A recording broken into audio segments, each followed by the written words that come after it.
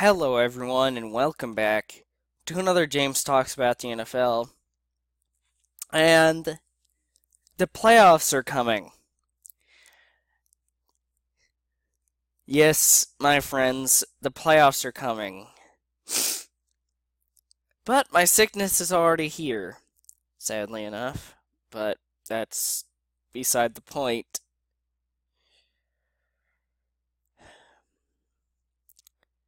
Let's see, let me think here for a second. On Thursday, the Seattle Seahawks locked up the NFC West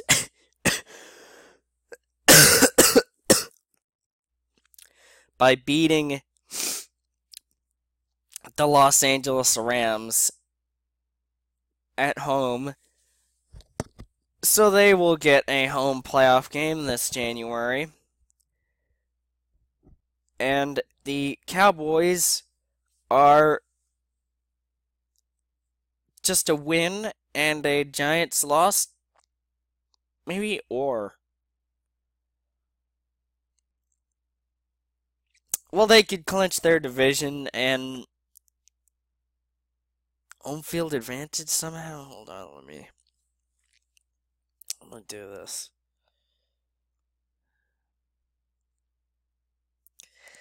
Yeah, I don't.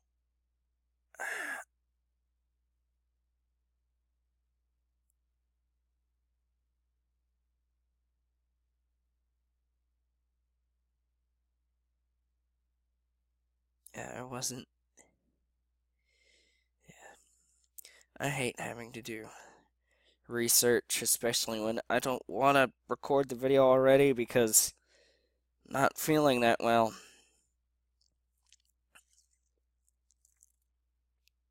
Okay, let me look this article up.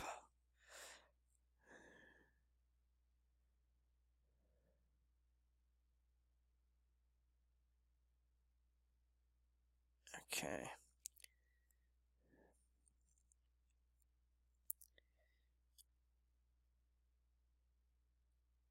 Okay, here we go.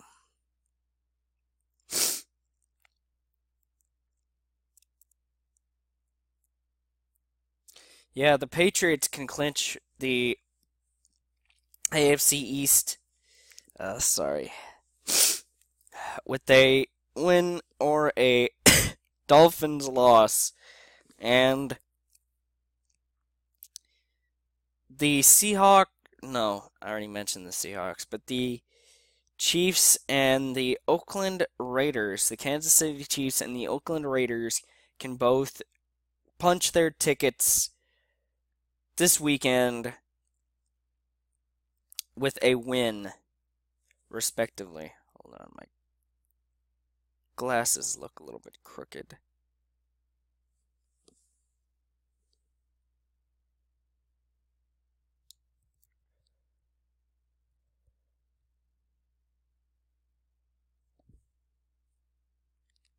Yeah, they'll be fine.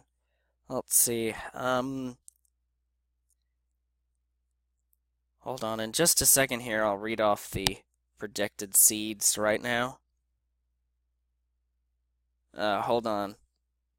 Let me stop the recording here for a minute. Okay, sorry about that. Okay, so the projected seeds as of right now go like this. Where we currently are as of December 17th, 2016, where we've only played one game in week 15, and that was a Seattle Seahawks win over the Los Angeles Rams, which I mentioned. The Miami Dolphins, who are hoping to get a wild card spot, play the New York Jets tonight, so that could shake things up by the end of the day.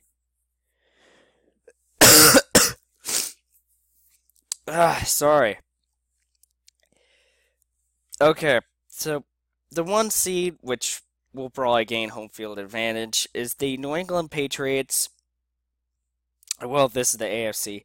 The Patriots have the one seed, The Chiefs are the 2 seed.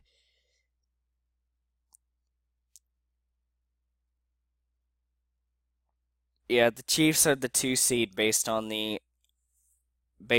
beating Oakland twice this year, including 9 days ago against the Raiders on that Thursday night. So Kansas City is the tiebreaker over Oakland to have that 2 seed as of right now. But things could change. Oakland could win that division still. Let's see. And it's very likely. Let's see. The 3 seed is the Steelers, who have a little bit of a leg up against the Ravens, and if they beat the Ravens, then I think next week or this week, then they will win the AFC North and that wild card spot. Then you've got the playoff spot from the worst division in football, at least from the AFC South. The Texans have that 4 seed. And then the Raiders have the 5 seed with the same record as the Chiefs, but I mentioned that the Chiefs have the tiebreaker, so they are granted the higher seed. And then another team from the AFC West, the defending Super Bowl champion Denver Broncos are the current 6 seed in the AFC. But I do believe that the Miami Dolphins will get that 6 seed based on the fact that the Dolphins' schedule is a lot easier for them to go 2-1 than the Denver Broncos to go 2-1. Once again, you can check out the Dolphins try to claim that playoff spot as Matt Moore makes his first start in 5 years against the Jets tonight on NFL Network. Let's see. The Broncos are ahead based on the fact that their strength of victory is .418 versus the Dolphins' .322. They have not played each other this year, so whenever tiebreakers aren't there, you go by strength of schedule normally. And then you've got the Dolphins, who are in that 7th seed, Baltimore's 8th.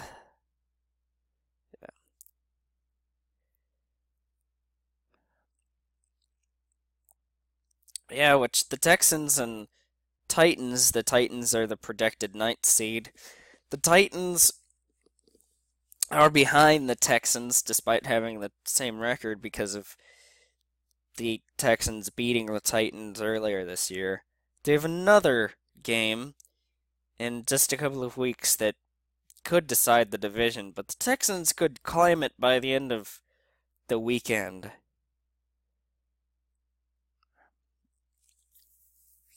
Sorry about all this rubbing my nose, coughing, and doing all that. It's just that whenever you want a video from someone that's sick, that.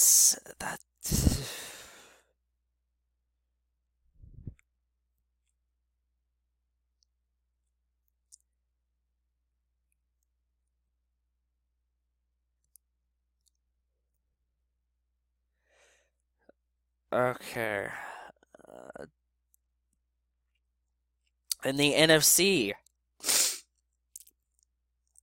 we have currently, which this will probably stay true to the end, the Dallas Cowboys with the number 1 seed. It would take another December meltdown for the Cowboys to not have that number 1 seed as they're ahead of the number 2 seed Detroit Lions by a couple of games with 3 games left on the schedule. So Dallas might not get home field advantage, but it is very likely. It is very likely. I don't want to guarantee that though. And just as I mentioned, Detroit is the 2 seed with a 9-4 record, and the Seattle Seahawks, whom I mentioned, claimed the NFC West in a victory on Thursday night over the Los Angeles Rams. Mine I mentioned for the 3rd time, although it's not really that necessary. They have an extra game played, but Seattle does have that tie, that disgusting tie, in the worst football game I've ever seen in my entire life. That freaking Seattle Seahawk Arizona Cardinal tie in October was absolutely disgusting. It was ugly. I don't know why I didn't go to bed instead of watching it, because I kind of wanted to see who would win. It was disgusting, but enough about that. Seattle has a 9-4-1 record, which I guess playing the extra game and not having a better record than the Lions kind of means that you don't have the leg up on them. And then in the South, Atlanta's doing their yearly choking, their annual choking, like they did in 2014, like they did last year, like they're doing this year. They were like, what? They had a really good record at some point. Now they're 8-5, and they could not win the division. Yeah, like the Falcons' first half of the season's really good, and then just downward spiral in the second half. Falcons fans don't want to admit that, but they do go down a downward spiral once the second half of the season starts. Unless they already do it in the first half, then they're still on a downward spiral. But that's beside the point. I'm a Panther fan. I just have to point that out. But they'd point out like, well, where are you going in January? Making videos, doing this, talking about the NFL.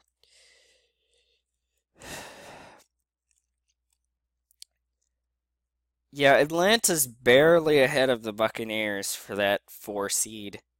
And then the Giants in the first wild card is 5th at 9-4, and then the Buccaneers have the 6th seed at 8-5. So the Falcons have an 8-5 record as well. And then the team just on the outside looking in of the NFC playoffs is the Washington Redskins with the 7 seed at 7-5-1, who tied with the Cincinnati Bengals the week after the Seattle Seahawks and the Arizona Cardinals tied. Those are the only 2 ties. Don't worry. There are no more disgusting football games where coaches go conservative and go for a field goal instead of a freaking touchdown. But that's a different matter for a different day. The 8th seed in the NFC is the Minnesota Vikings, who were 5-0 at some point, but since then just have gone 2-6 and lost control of the NFC North and have dropped out of the playoffs. They've been on a downward spiral just like the Atlanta Falcons do every year.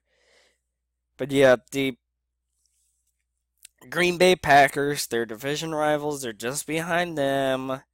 And, you know,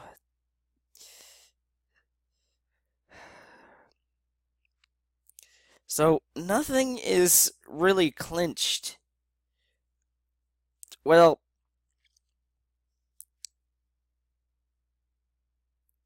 I retract that actually. The Seahawks have clinched the NFC West. The Cowboys have clinched a playoff berth. The Patriots have clinched a playoff berth. Could clinch their division by the end of the weekend. With a reminder, the Patriots need a win or a Miami loss. So if Miami loses tonight, the Patriots clinch the NFC East for the 8th consecutive season. So, yeah. And might I remind you that the Raiders will need a victory to clinch a playoff berth for the first time in 12 years. When they went to Super Bowl. No, it's 14 years since they. Yeah, it's been 14 years, not 12. I was thinking 2002. Yeah, that's. I don't know where I got confused, but yes, it's been 14 years since the Raiders went to the playoffs. And they went to Super Bowl 37. It was a long time ago. But yes, I do believe that that will do it for this Football Nerd video. And until the next Football Nerd video, whatever that will be, unless I'm dead because of sickness. No, I'm just kidding. I'm not going to be dead. This sickness is not going to kill me. But, but yes, guys, until the next Football Nerd, I will see you later. Goodbye, guys. Thank you all for watching, and as always, go Panthers.